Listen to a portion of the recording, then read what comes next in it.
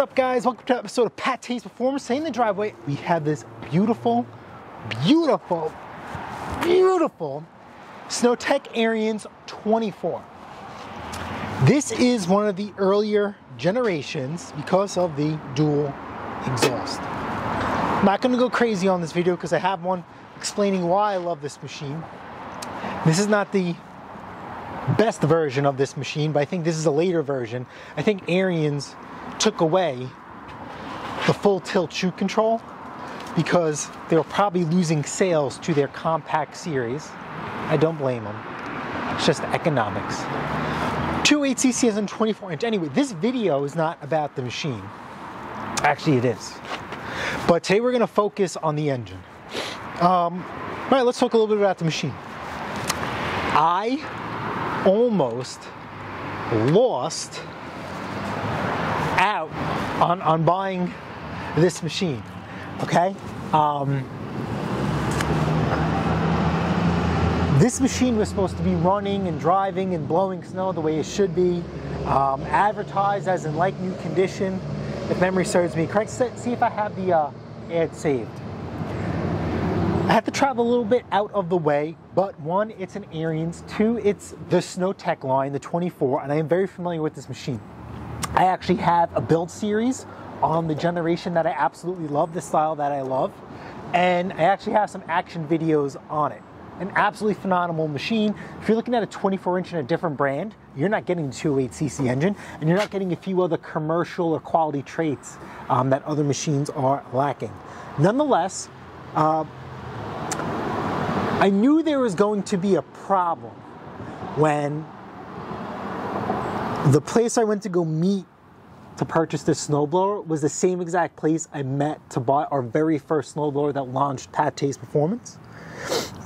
So the bad thing about that snowblower is the people who sold it to me lied. And I knew I was in for some trouble because when we were pulling away, the two individuals that sold high-fived each other, and Mrs. PATTAY'S Performance caught it. Nonetheless, which is fine, that's the negative. The positive is that machine, them lying to me, turned into this. I had no intentions of anything other. So out of that negative experience, I've definitely made some really, really good lemonade.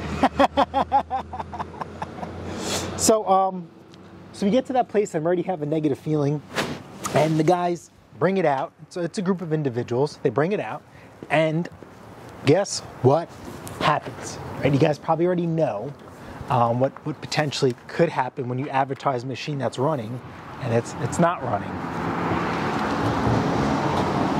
Okay, so they went to go start the snowblower. They primed for a good time. Gas came spilling out, which is fine, but you don't tell them that. The machine ran and died right away. It's like, oh man, what could it be? I just say nothing. Remember, this is supposed to be a running machine. They're supposed to start it, not me. So I drove about 45 minutes to get to this machine. It looked in fantastic shape. I missed a little bit of an oversight. Tires are bald. But the reason why the tires are bald is because they ran this with no air. I put air in the tires. And the outside has great tread, inside doesn't. So that means this tire was pancaking against their driveway and gravel floor. Not much use because you guys could see there's white chalk lines throughout the entire machine.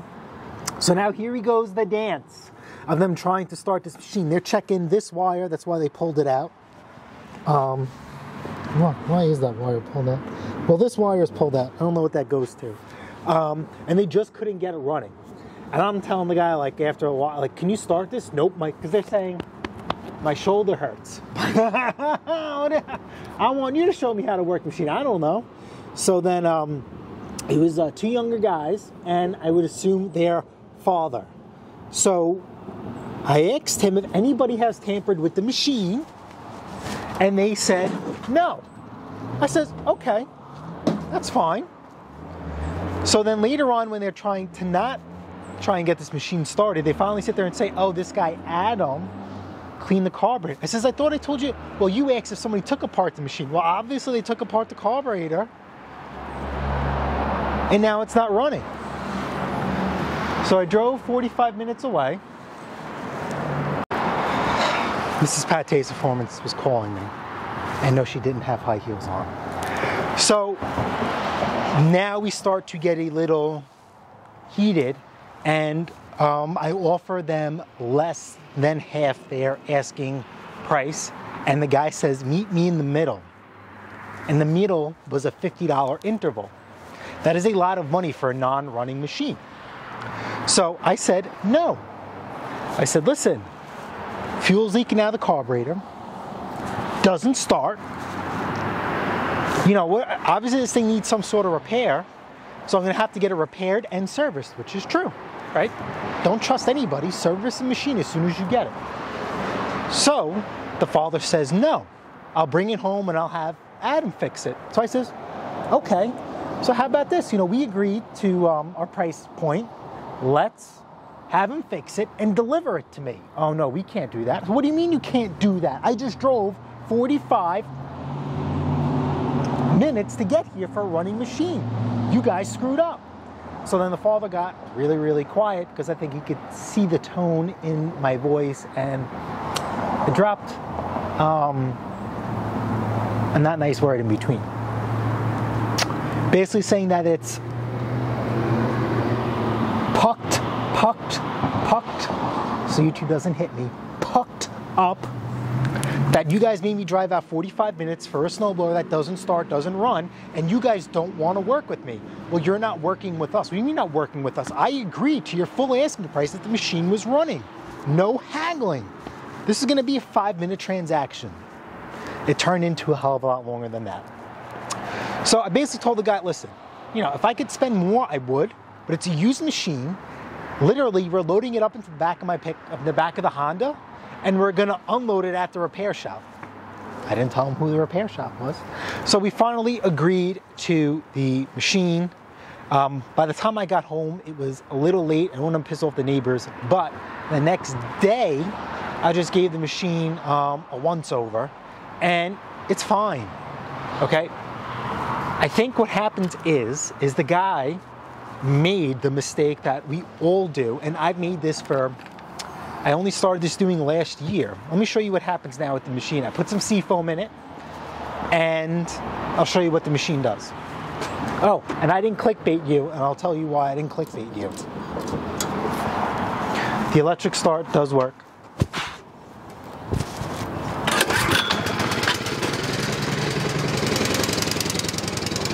All right, the smoke is seafoam, and we have the choke applied. This is cold.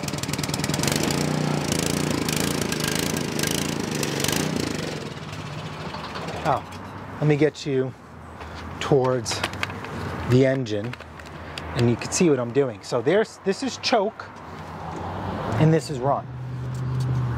So it'll only run with the choke applied. Remember, somebody cleaned this carburetor already.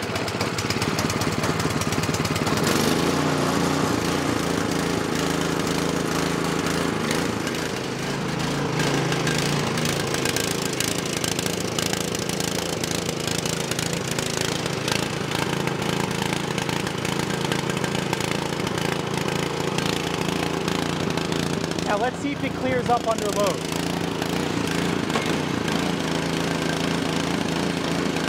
It doesn't. No.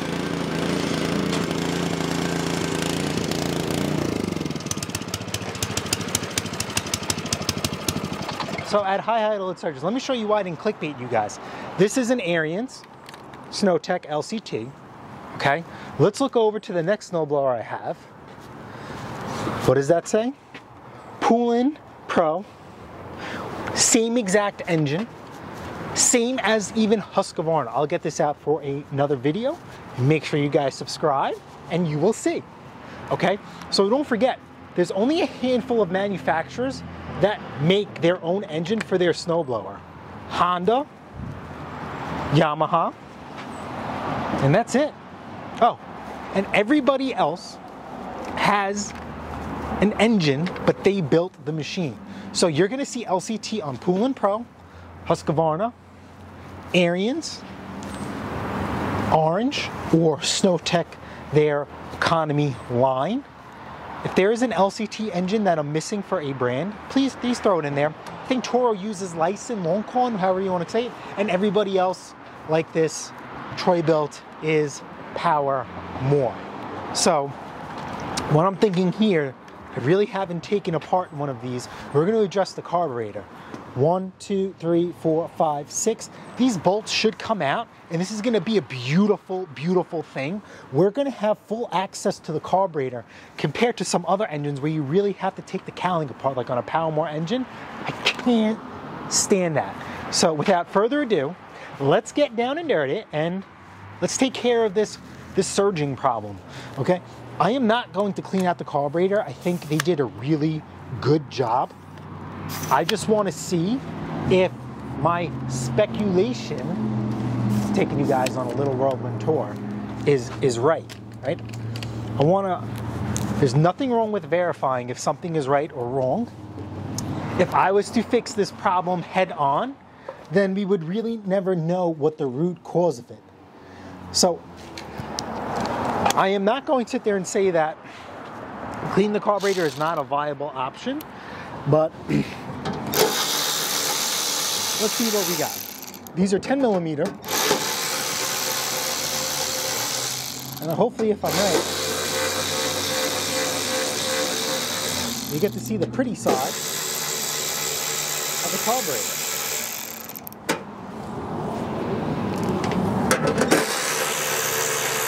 I love this dual exhaust muffler. I really, really do. Look at that. Oh my Lord. Oh my Lord.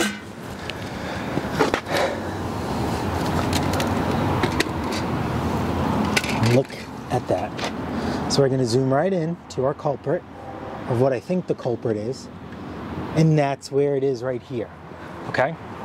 We're going to be focusing on that black and little red screw. That is called your pilot jet. Okay, so like I said, we're going to be focusing on this right here. So just a nice Phillips screwdriver. We're going to back this out.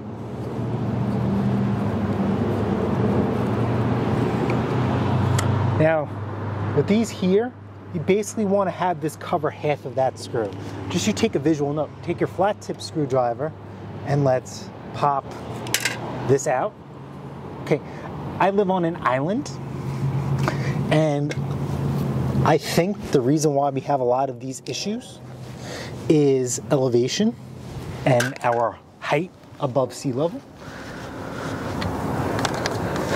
So now we got that out, and here is our idle circuit right here. Can you guys see that? It's a very, very tiny hole. Let me get you guys on focus. Focus me. Okay, see that? The hole that passes through is not the problem. It's this little hole right here that is. So it's very, very simple.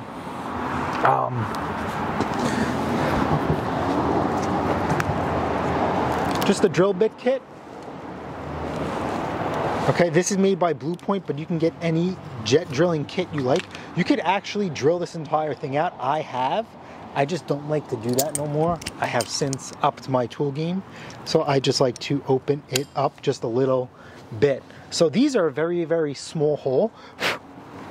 Okay, remember there are machines that say CARB compliant California and non-California emissions? Now they all come California emissions. Well, guess what, pal?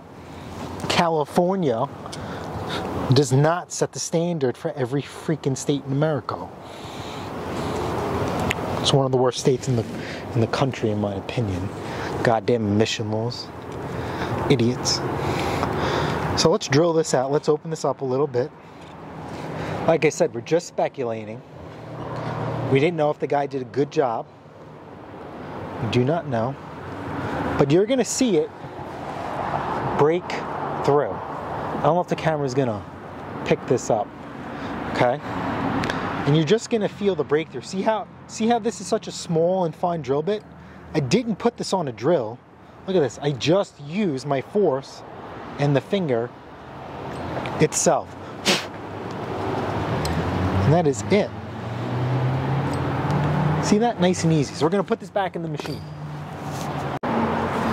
So, you know we're gonna do this without the zoom. The way it goes in is the same way we took it out. And we're just pressing it down. No crazy amount of force. We just press it down back into the machine, okay? Now, we're just gonna put our jet back in. And then we'll fix another mistake these idiots did. And we'll go from there. Not the manufacturer, talking about the company. All right, see how this is held on that? So let me get some distance and we will fire in the hole and see if we fixed our surging. If not, then we just have to dive a little deeper.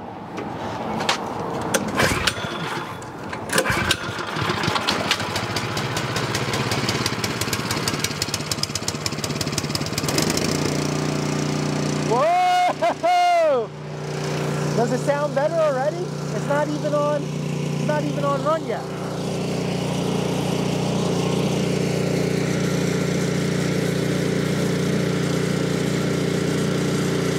Look at that, half choke. It sounds better already.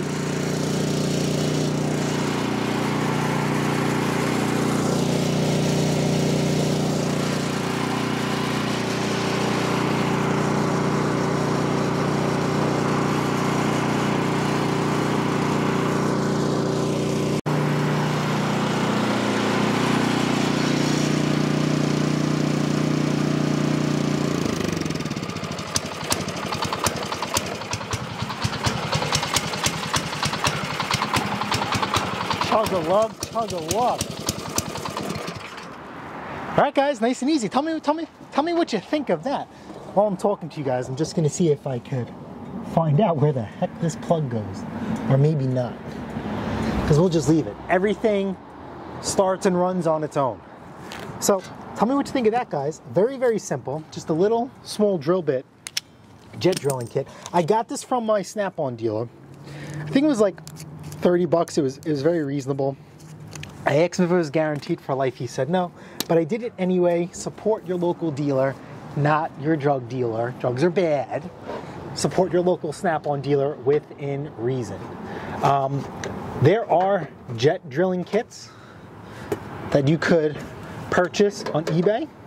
I will throw an affiliate link for you guys. If you don't want to get a jet drilling kit, then just get a generic drilling kit and make sure they're really, really small. Because there are going to come situations where, I see there's a good, and I think it's pretty good, a good trend lately, where other people aren't using things as Christmas ornaments or wires or welding tips to clean carburetors. They're actually using microjet. So that'd be something cool to do. But then again, I'm just like you guys in the driveway. Unfortunately, this is a little bit of a specialty tool thing to do. But like I said, if you have a generic set of drill bits, you could definitely do this repair. Just don't take your half-inch drill bit and open this up. Please don't do that. Please don't do that. I'm gonna get this cover on without talking to you guys. And we're gonna move on to this machine. We're done. This thing has served its purpose. We'll get this thing tidied up. Woo! Hope you guys are excited. I am. I like when things come to fruition. Something like this will turn my day, turn my frown upside down. So, all right, guys.